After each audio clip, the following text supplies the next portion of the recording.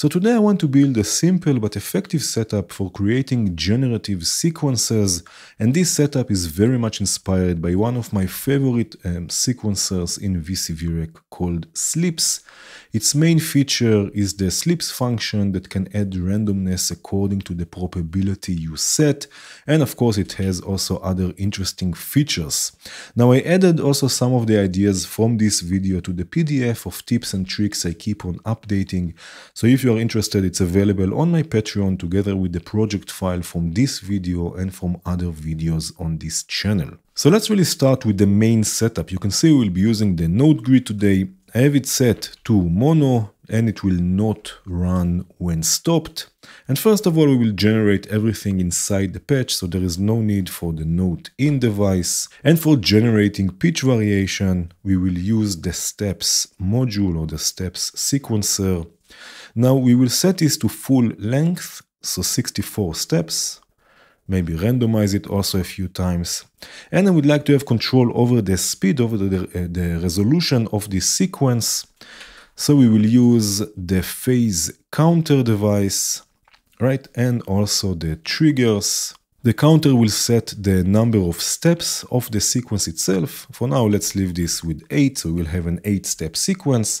And the triggers will control or dictate the speed or the resolution of the sequence of the notes. So if I set this, for example, to 8, we will get 8 notes resolution. Right, this will trigger the counter. The counter will scan through the sequence. Although we have here 64 steps, it will scan, it will choose only 8 of them, so we will still get an 8-step sequence.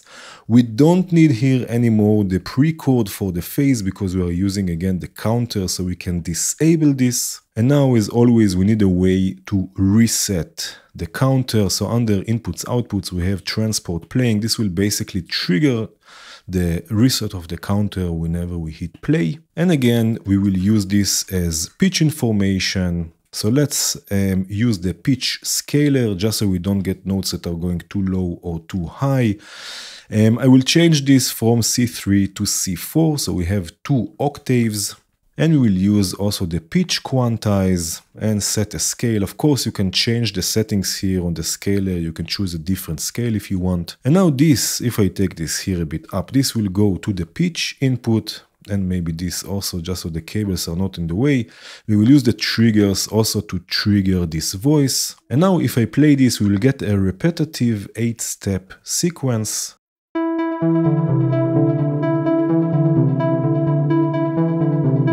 Right, again, we have 64 steps to choose from, but because we have the counter set to 8, it will choose only 8 steps. If I change this to 16, for example, we'll get a 16-step sequence.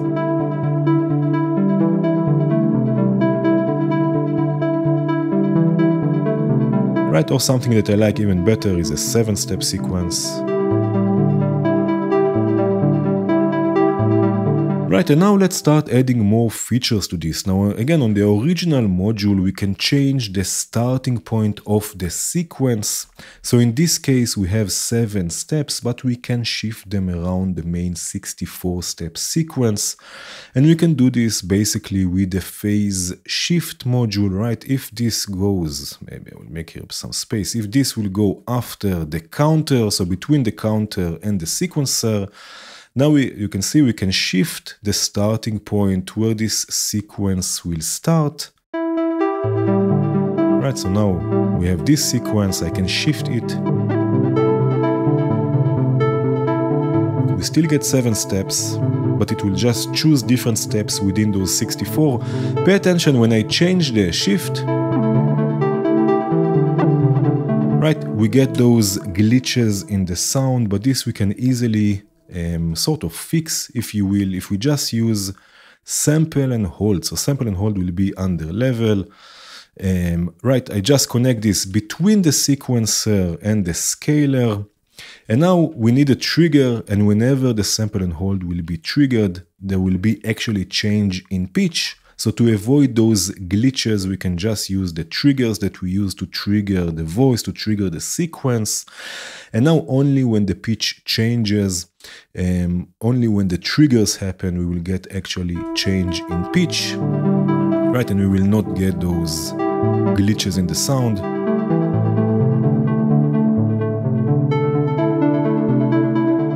Now another thing we can add, and it's also available on the main module or the original module, is probability.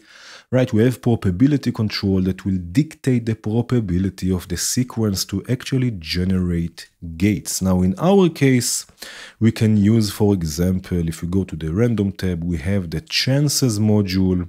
This will go between the triggers and the gate output. Right, so 100% we get always the gates, but we can change this, for example, to 75. Right, and then we have a bit more space in between the notes. I will call this already probability. Right, so now we can add a bit space between the different notes. And now let's really add the slips function. And again, this will add random notes according to a probability we can set. So for this, we did a few things. First of all, let's use the dice module. This module will generate our random values. We will trigger it with the same triggers we use to drive this sequence. And now we will mix these together with the original sequence, right? So if I use just the normal mixer here between the sequencer and the sample and hold, and I use the dice as the second channel. Right now we have always the random notes, always it will be triggered and always mixed with the original sequence. So we will just get always random notes all the time. Right, the random values are always added to the original sequence. But now if I take this level all the way down,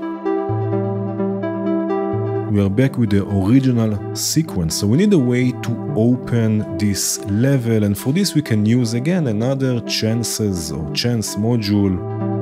Right, again trigger it with the same triggers from the original sequence. Right, I will set this, let me stop this for a second. I will set this to 0 probability for now. Right, we can call this, for example, slips probability. And now we can use this to control the level on the mixer. According to the probability we set, the mixer will open and will let the random notes through. And this we can do again in the inputs outputs. We have the modulator out.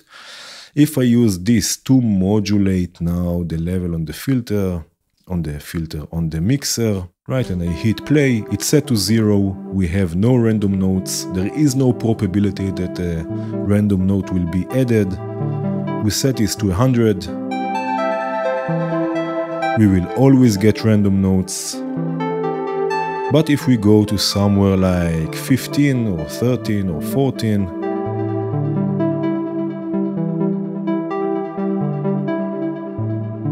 right, we will get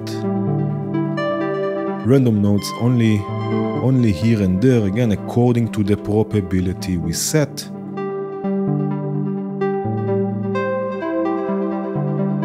Right, so already we get some nice variation, and the interesting thing here, just like on the original module, we have this output here.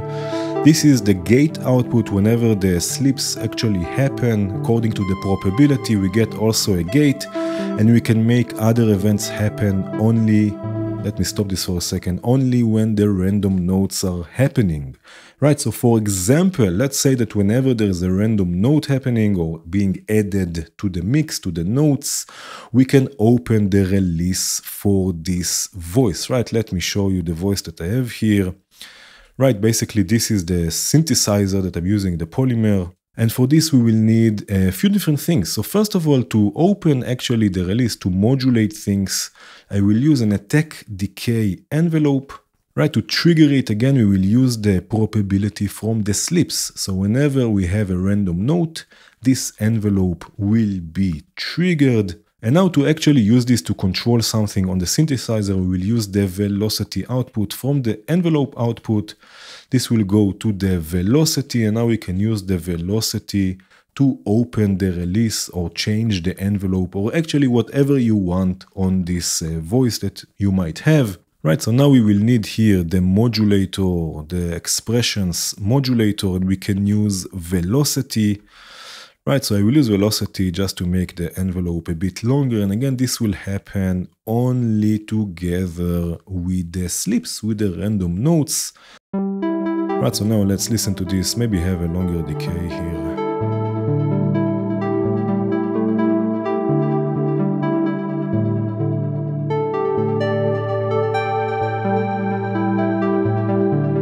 Right, so now only when this happens I can even show you this.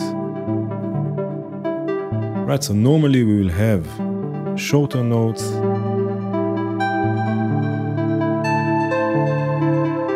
right, but then only the random notes will get a longer envelope.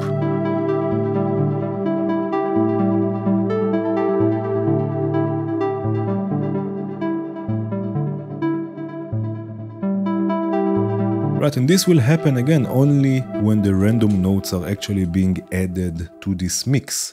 Now another thing we can add, for example, is we can add variation to the starting point of the sequence. Whenever we get a random note, whenever the slips is activated, it will also shift the sequence, and this will also happen randomly.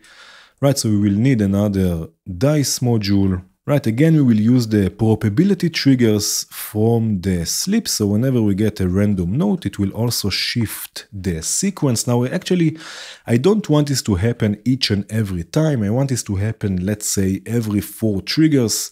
Every 4 triggers that come from this probability module will then only change the sequence. So what we can do, if we go to logic, we have the clock divider. I send this before, right, in the way of the triggers. If I set this to 4, right, it will count, basically it's also a counter, it will count the number of triggers, and only after 4 triggers it will actually trigger the dice module. Right, and again, this we will use to modulate the shift, and again we need a modulator out, module or device, right, and this will modulate the shift. So now this will also shift the sequence. After 4 times we added a random note, the sequence, the original 7-step sequence will be shifted.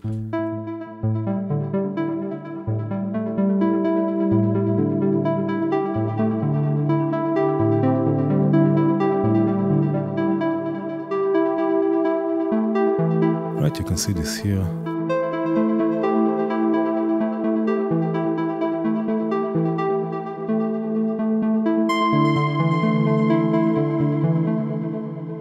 Right, so we get a beautiful generative sequencing setup. It's really quite simple, there's not a lot going on here, but it's full of interesting variation. There is randomness, there is also stability, which is also always nice. And this is here more or less the setup. You can see it's not very complex.